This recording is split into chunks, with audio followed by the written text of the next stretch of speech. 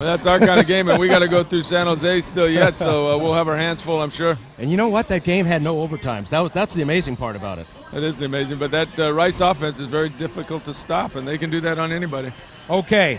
You know, Coach, the comment is so widely used in sports. This guy isn't big enough, or that guy doesn't have the size to play the game.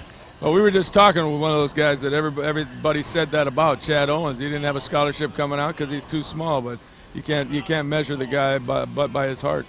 Our Warrior to remember heard that he wasn't big his entire football career, but boy, did he prove the critics wrong.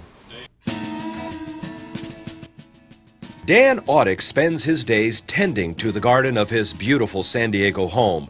When his thumbs aren't green, they're thumbing through articles and pictures that chronicle a football career full of triumphs and despair. You know, side by side, they're together, and the best of times is with the worst of times. Audick was only 185 pounds coming out of high school, on the small side for an offensive lineman.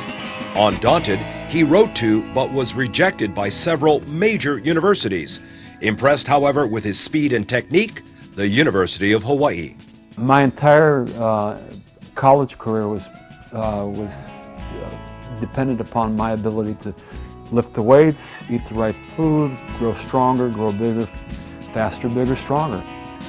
At UH, Audick got bigger and stronger. He worked his way to starting center his sophomore year, switching to left tackle his junior and senior seasons. The Rainbows during the mid-'70s had talented individuals, but collectively, they were a hot and cold team. There were times where we could go to Tennessee and go, straight up with them, but there were other times where we hit the doldrums and the lulls. So we were inconsistent, but we were always the hope that we could knock somebody out. Audick was a knockout on the O-line, blowing holes for ball carriers like Wilbur Haslip and Arnold Morgado. The latter, Audick recalls, got mixed up at the end of a particular play. Getting up from the pile, I feel somebody pinching on me real hard. Arnold, that was me you were pinching. No. Oh, why was he pinching? Do you think he was pinching somebody else? He thought it was the other guy. He thought it was the bad guys.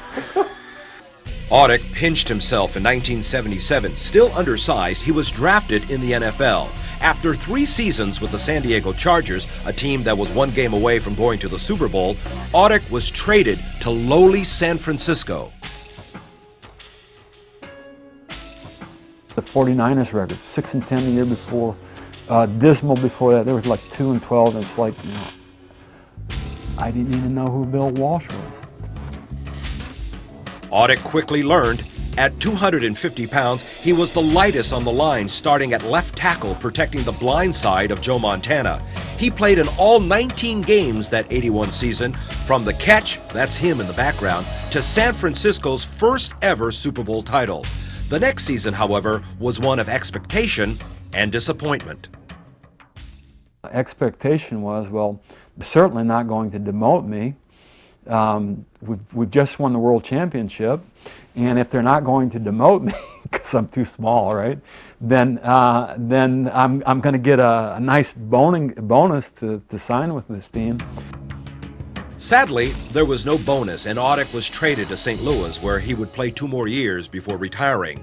After hanging up his uniform, Audick turned to academics, earning his master's and then doctorate in education from USC. Dan Audick proved it wasn't the size of a man, but the size of his heart and the will to overcome life's many challenges.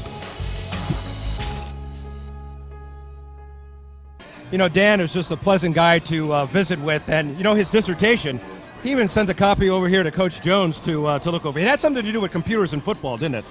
Well, it did have something to do with that. He was a little bit different in his day, but he certainly worked hard and accomplished what he needed in life. He had one great dream season all the way to the Super Bowl and a Super Bowl victory. Okay, this coming